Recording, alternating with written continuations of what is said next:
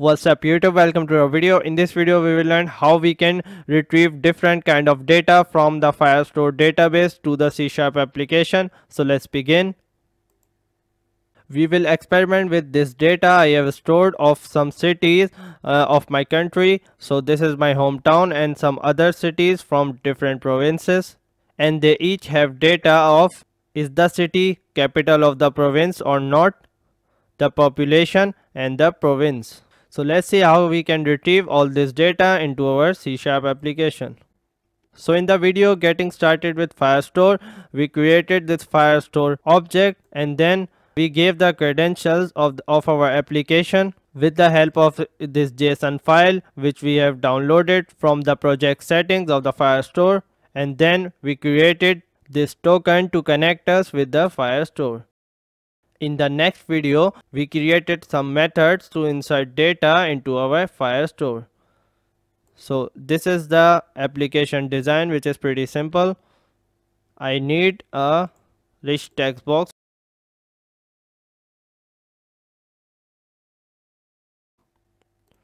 So now we leave this button one click event blank for now, and we are about to create some retrieval methods. Async void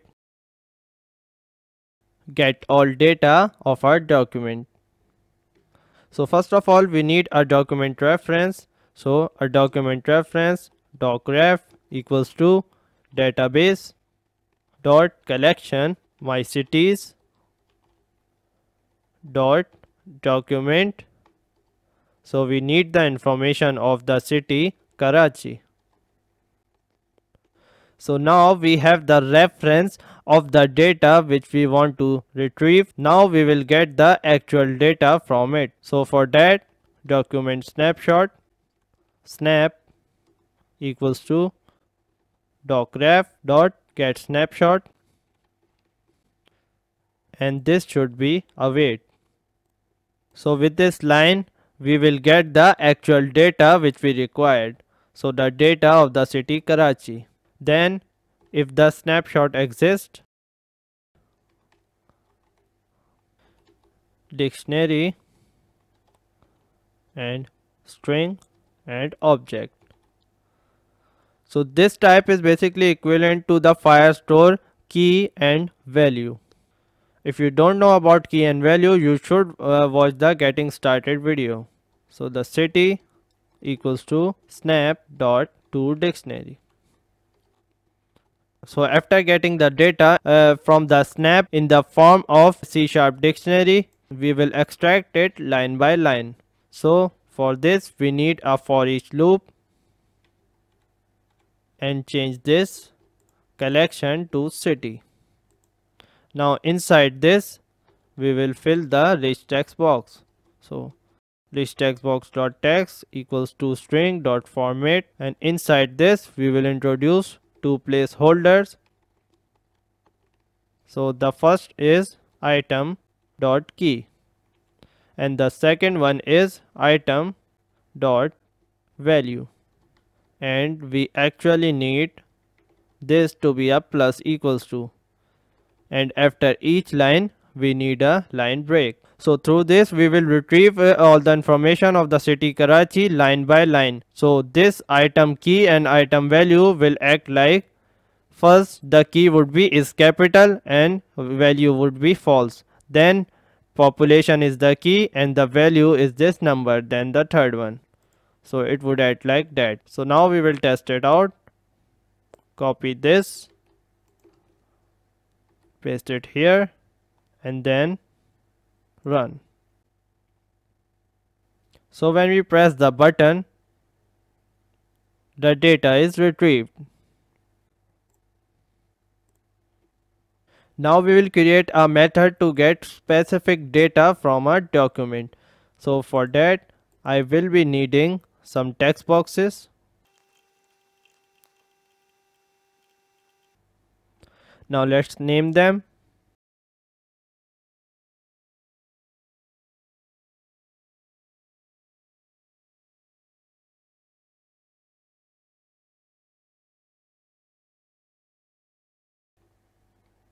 Now we will retrieve data in these text boxes. So for that we also need a class. So go to the Solution Explorer. In the solution, right click, add class, and it should be public Firestore data, and also declare the Google Cloud Firestore. Inside this we need some properties. So prop and press tab, change the type to string and province. Then copy this and paste it 3 times. Now we have to also declare that these are Firestore property. So our class would be structured like this. Now save it and close it. Then back to our specific data method. So I'm gonna copy all this, paste it here, and change the all to specific data, and just change this to city equals to, and we will convert the data of the snap into a city type class. Now we can easily access the specific data we required from our document. So for the first text box of province, we need the city, province, and then city dot is capital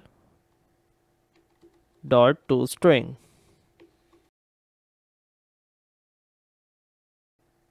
So I will copy this and paste it in the button event. Now let's check this. When I press the button, the data has appeared. So the Karachi is in Sindh province. Yes, it is a capital and then the population. This true does not make any sense to a general user. So if you want yes to be appeared instead of true, you can use this here. So it is as simple as this. Now we will create a method to get all the documents from a collection. So for that, copy the above method. Now to perform this, we need a query instead of document reference. So we need a query reference. So we will name it qref, and then we will remove the document section, and here we need a query snapshot as well.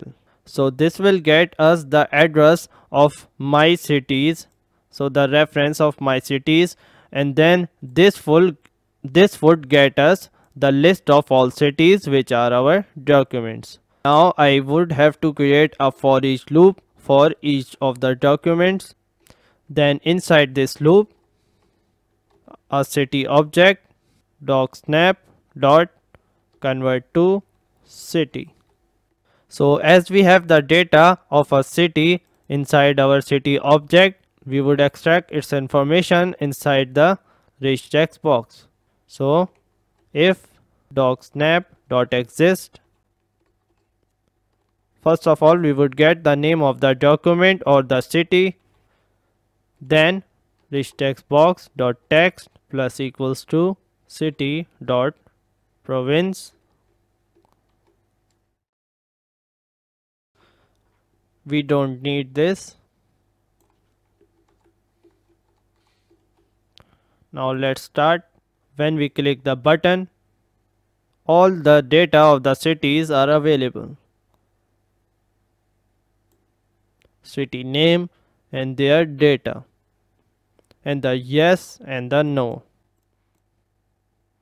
Now we will create a method which would get us multiple documents on some basis. If we want only the cities which are the provincial capitals, we can do that with this method. So we would get multiple but selective documents on some basis.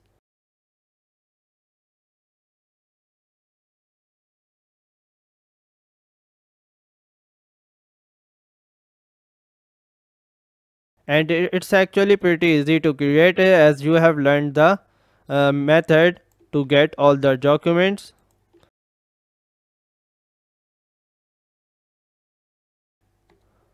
You have to write a little query which is where equals to, and you have to get some parameter for it to run. So if we only want the data of the provincial capitals, we can say is capital true. So this is how we can get all the cities which are capital. So let's check this out.